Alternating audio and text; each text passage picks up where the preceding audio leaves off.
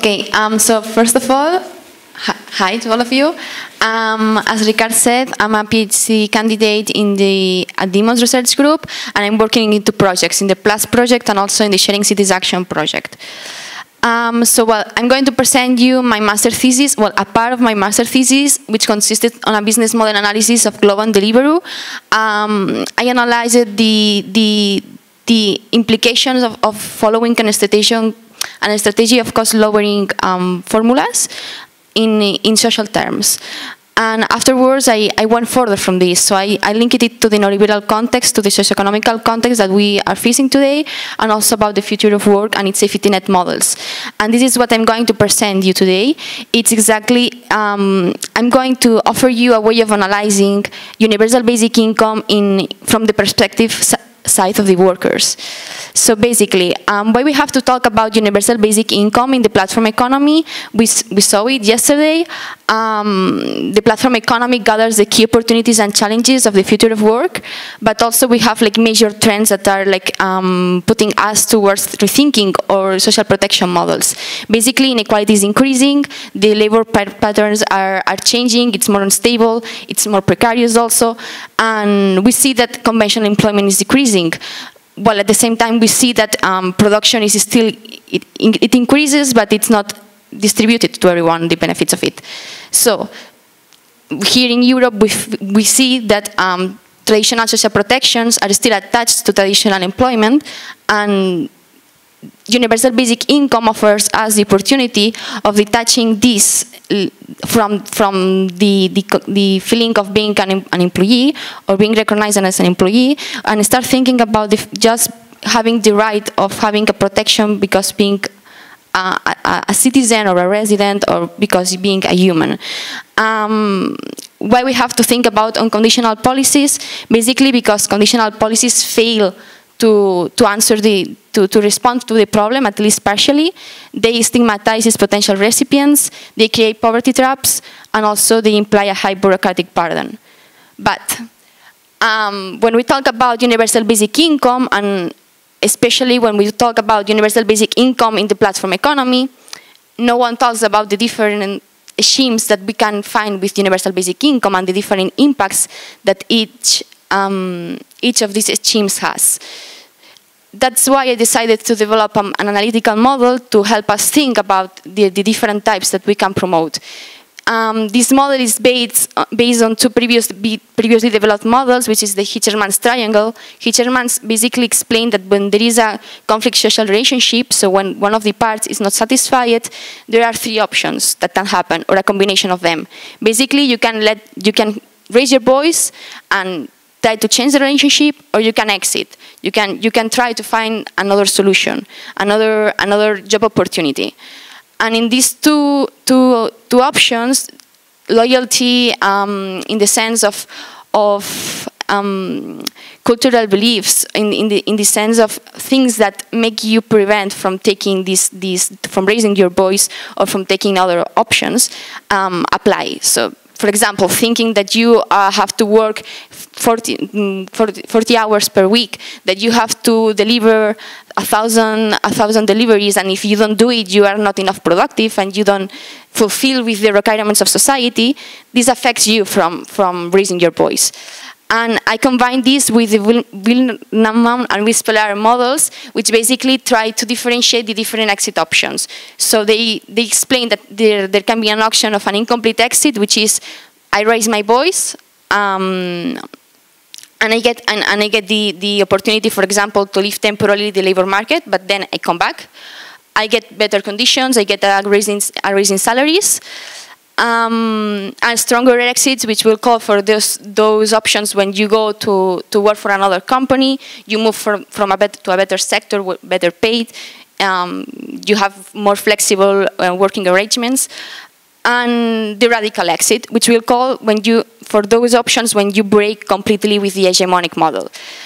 So you start, for example, working for a cooperative, you found a cooperative, you start being an entrepreneur, you dedicate time for caring activities, you take care of your children, etc. What is important to take into account here is that voice and exit options are positively correlated. What does it mean? That even if I don't take the exit option, even if I don't go to start an entrepreneurial activity, even if I don't go to take care of my children, the fact of being able to say that I am able to do this increases my options of getting better job conditions. So my model basically says, okay, there are two options, but there is a conflict social relationships. It can happen that the person tries to the agent tries to change it or not, and this will depend on endogenous variables and on material and immaterial variables that affect the agent. For example, it can affect the fact that you are a woman and you normally are destined to care activities, but it can also affect, for example, the fact that you have certain education, the fact of having an alternative job offer, etc. And this will affect also the rest of outcomes in the flowchart. For example, I don't consider the difference between the other models and my model is that I don't consider the incomplete exit as an exit. I consider that you're still in the hegemonic model, so you're not getting a change. You are still dependent on the employer, so you are not really changing your situation. And the other one, so basically, differences between those that aim at changing the model and make a change in the hegemonic model and those that don't. In my work, I apply this model to the case of platform careers, but I think that here it's more interesting to link it broadly to the platform economy and also to precarious workers because it's not just related to the platform economy. Will more people go for the try option with a universal basic income? Well, this depends on endogenous variables, so what we consider as a universal basic income, basically the main definition of universal basic income, what is basic, what is universal, and how much income are we going to do it, no? How much income are we going to deliver to them, and also what policies are going to go with hand in hand with universal basic income. Is it going to a substitute of the welfare state, or is it not going to be? And also exogenous variables to universal basic income, like, as I said, the policies, the gender, etc. Here, it's important to clarify that there are different types of precarious workers, and each precarious worker faces different risks and faces different kinds of low remuneration, so this will have different impacts in each worker. And we have to take into account, even in the case of careers, there are different types of platform careers. Not all of them face the same level of precariousness. What is the first option? The first option is not trying it or stop raising their voice. This will happen when they feel that they have no real options of getting better options. And this seems like too logical, but it's important to talk about it because when it's more probably that this happens? It is more probably when people are not accompanied by an emancipatory basic income, which means that that they cannot threaten with a credible exit option. So this, in the case, for example, of being a high remunerated employee, you normally are well fitted in the labor market, so you can find for alternative job options. But in the case of a platform career, maybe you don't have that many options.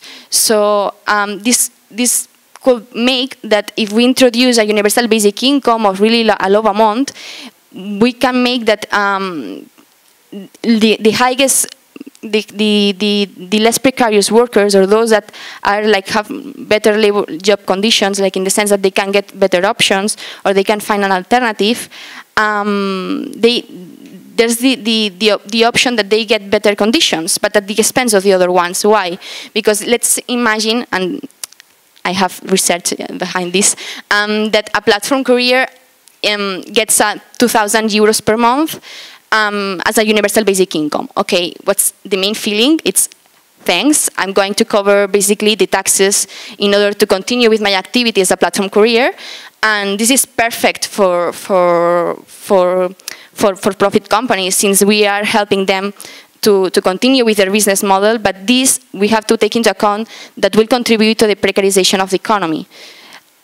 So what we have to do, or we could think about it, it's offering to the maximum amount of workers as possible the option of having a credible threat and this will happen first when they have an alternative job offer in the first case. So but this, as we know, it will not happen for all the workers.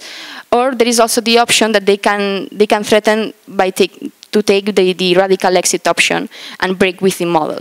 And this will happen when they have enough for living. So when they have a highly universal basic income scheme, or they have a high payment, sorry, and this comes also with complementary policies and education and also regulation also.